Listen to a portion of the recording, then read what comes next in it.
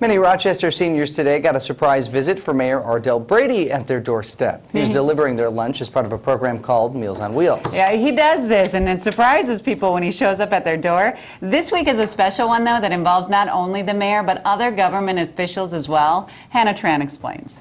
1920. Rochester's Mayor Ardell Brede made an unusual trip around town. Use metal stairway to enter building. He visited the homes of seniors to bring them a hot meal. Hi. Hello. It's the annual Mayors for Meals Day, where mayors across the country personally deliver meals to seniors. We got a big list here. I guess it's 9 people at 8 different locations.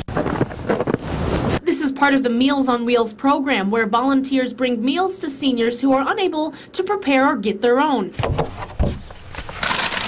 I mean, it's so essential for a number of people that do get a meal, a hot meal. Mayor Brede signed a proclamation to kick off the event. The intent is to bring awareness to senior hunger. Hunger is not simply an urban issue, it's a rural issue, and it tends to be rural seniors. Representative Tim Walz visited the area to talk about vulnerable groups when it comes to feeding families. Now, among them, he named children as well as seniors, but especially seniors in rural areas, because it can be a challenge to figure out ways to consistently deliver food to those rural communities. People tend to think that when winter's coming to an end that the issue of hunger kind of abates. It doesn't. It actually increases. For Mayor Ardell Brede, it's not just about filling hungry stomachs.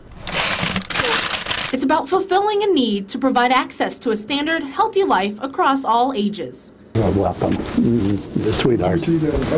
In Rochester, Hannah Tran, ABC 6 News. And Mayors for Meals is a nationwide event. It's part of the 12th annual March for Meals campaign, which is a celebration of Meals on Wheels all throughout the country. Speaking of which, we're also in the middle of our Food Share Month, and with far too many people in our community who go hungry every single day, we would like you to continue to help us stuff our studios.